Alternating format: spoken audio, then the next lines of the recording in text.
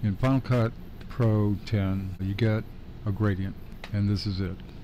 And the parameters you get are over here. So basically you have just this one gradient, and the only way to change it is to change it from linear to radial, or switch over to the iMovie gray gradient variant. Not very helpful. With the normal gradient, you can change the start ramp and the end ramp,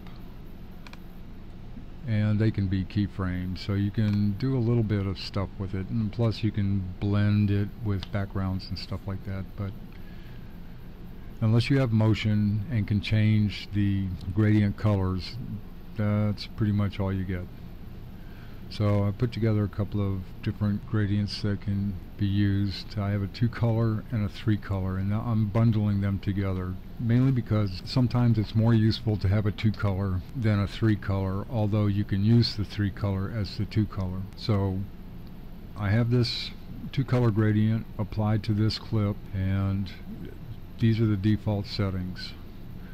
Blend mode is multiply opacity 50%. The end color, or the top color, when you first apply this, is black, and the start color, or the lower color, is white. And with multiply, having a start color of white means there is no difference in the image. So this goes from a little bit of darkening in the sky to no change at all, and this is how it looks on and off. You have a middle parameter, and basically what this does, crank this up a little bit, all this does is determine the midline of the crossover from the one color to the other. And you have an interpolation setting that's defaulted continuous, and if you go to linear you get a slightly different effect. And if you go to constant, then it's like having a single color overlay. So let's go back to continuous. You can also change this to a radial gradient.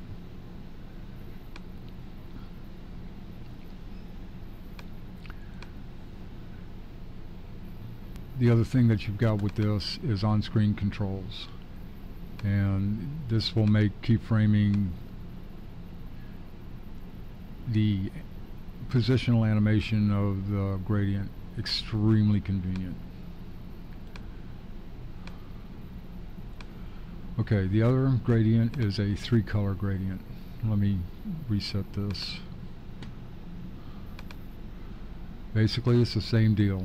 The start color is white, the end color is black, the middle color is medium gray, the opacity to start with is 50%, the blend mode is multiply. The middle location in this particular gradient is the midline of the middle color.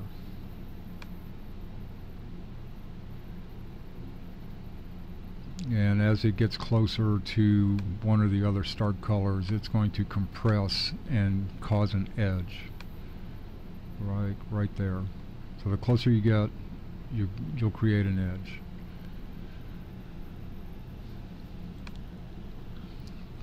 Let me get some variation here.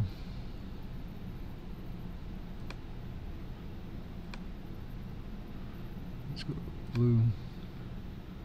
Let's crank this up a little bit.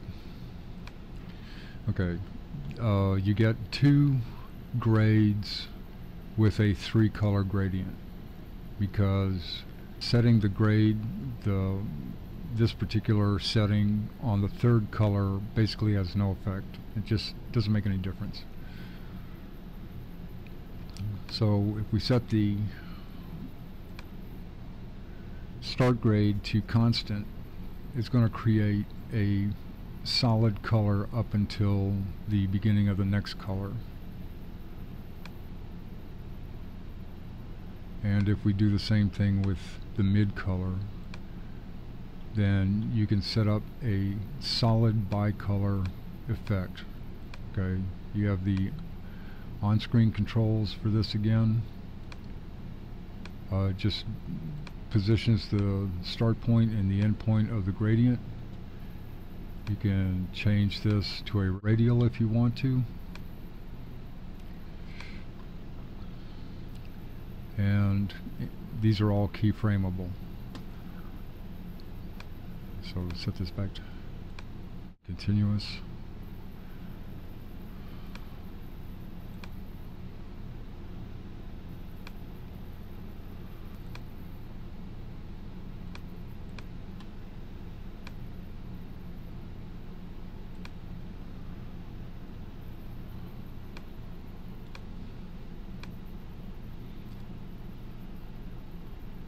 You are allowed to drag the on-screen controls off the video region.